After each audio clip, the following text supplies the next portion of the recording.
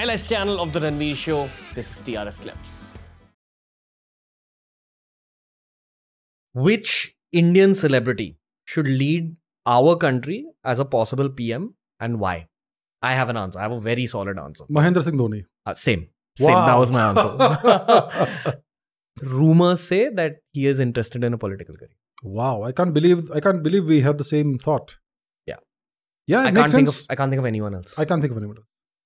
Wow. Because he's also got a very solid business career. He understands branding. He's obviously a master of people skills. He's obviously a master of taking pressure. Oh yes, he is. He's obviously like extremely activated in the head. Yes. Always doing things. Yes, multitasking in the head. Wicket keeping, positions, strategy, tactics, talking. Yeah. So much at one go. He'd be everything that most of Pakistan dreamt Imran Khan could be. Oh yes, definitely. I don't think there's a single Indian who'd oppose that idea of MS Dhoni becoming I can't think of anybody who PM. would in the right mind oppose Mahindra Singh Dhoni. Just the thought of MS Dhoni as a PM. Oh yeah. Draw out a picture. So that guy can take pressure and he can think in terms of multiple dimensions, not physical dimensions, but the same issue from multiple angles, from the perspective of a wicketkeeper, of a captain, as a bowler. Think in terms of how the opposition is seeing this and then try to outfox them, outwit them. Think in terms of a single over, think in terms of a single innings, think in terms of a 5-day test match, or think in terms of a series or an entire World Cup campaign. He's a guy who has done this, who has proven himself. So he's certainly a guy who can think of leadership in terms of a 5-year stretch maybe, and think of all the different angles, geopolitical angles, economic angles. You can transpose the same skills into different domains. So I think he would be a fantastic guy to take up such a thing. If it ever happens, I'd be very happy. Yeah. I don't think he'd find opposition from anyone in the country. He should not. I mean, nobody in the right mind would oppose somebody like him. Yeah. There were a lot of anti-Dhoni people when his career was at its peak, after the 2011 World Cup. Okay. If anyone goes mainstream, TRS, there is always opposition to it. Like, when you go mainstream, you'll always find people who try to pull you down. Yes. The moment he retired and we've gone into this whole thing about different captains and all that for India, now people are realizing what MSD did for the 3 formats in cricket. Yes. I strongly feel his value has increased even more than what it was earlier. I'd probably put him at par with Sachin Tendulkar as a cricket icon. Oh, definitely. Right? Yes. They're both equal. One's the god of cricket, one is MS Dhoni. Sachin is a saint-like figure in some sense, Like Messi. Like Messi. I mean, a guy who is unreproachable from any angle. Yeah. And Mahindra Singh Dhoni is more like a people's person, more salt of the earth, very approachable, very relatable. He came from a very humble background. Not like Sachin did not, but Mahindra Singh Dhoni has a whole different flavor. He was a ticket collector at one point in time, When Sanjeev Sanyal was on the show, he said that PM Modi's main focus throughout his tenure was, is and will be infrastructure. Because that's what was lacking in India. Okay, and there's a lot of anti-Modi people who'll criticize the government for thousands of reasons. You go out to small town India, you see how roads are getting developed. And by small town India, I mean towns as small, quote unquote, as even Banaras. See what's happened around Banaras. See how the airport has developed. See the road that leads up to the airport. And this is all of India. Infrastructure is getting aggressively created. Once your infrastructure is there, you have the ability to do a lot more. That's the India I'd like to see Dhoni inherit at some point. Oh, absolutely. So, like you rightly say, there is this massive focus on building infrastructure. We are building 50 kilometers of highways per day, every single day. We are building airports everywhere. We are building new railway lines. All these new trains are coming up. We are building ports. We are building so many things. And it's really transforming the country. I believe this nation is on the verge of a quantum leap. Okay?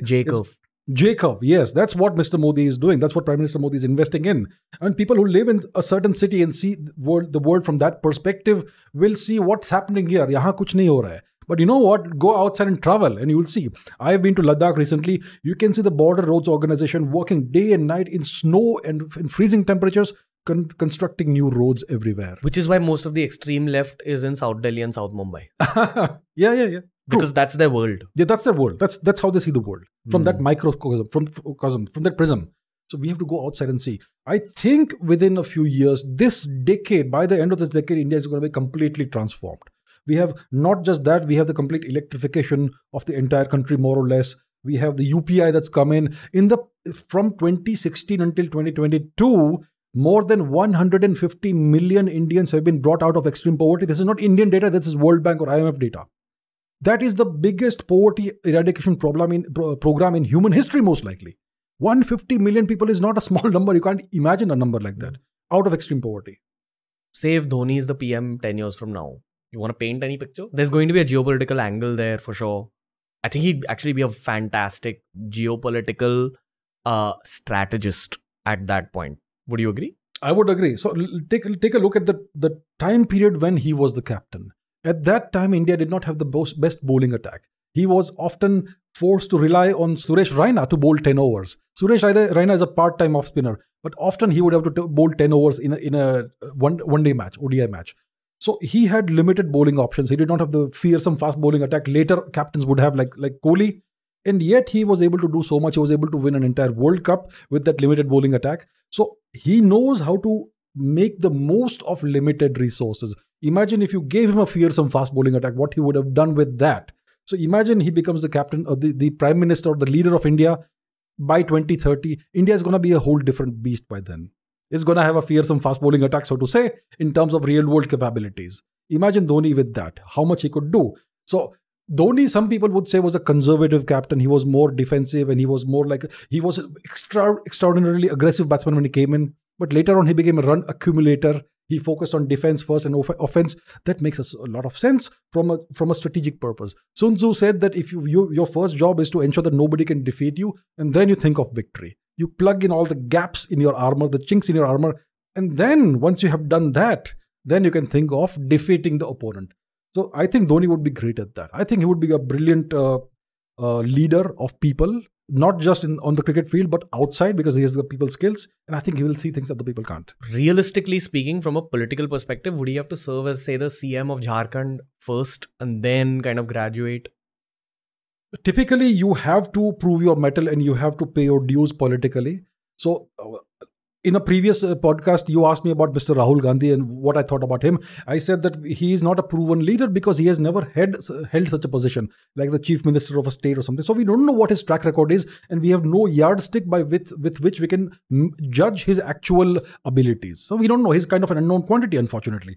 So I would say that yes, if Mr. Dhoni were to come into politics and would aspire, hopefully, perhaps, to become Prime Minister someday, then maybe he should serve at least five years as the Chief Minister of Jharkhand. That would make a lot of sense. Like, for instance, we are looking at Mr. Yogi as a perhaps potential Prime Minister. Well, he is now proving himself in the largest state in India, a state with the same population or a larger population than the United States. And he's doing a fantastic job. So Mr. Dhoni, if he has to come into politics, I think it makes a lot of sense for him to first serve a term, at least one term as a chief minister. He's still very young in politics. 40s is very young. It's like a child.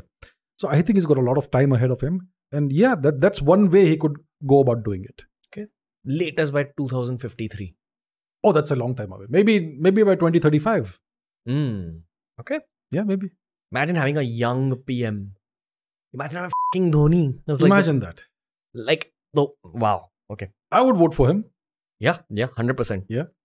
Perhaps even if it was a new political party. I don't care. Yeah. As long as they can get the work done.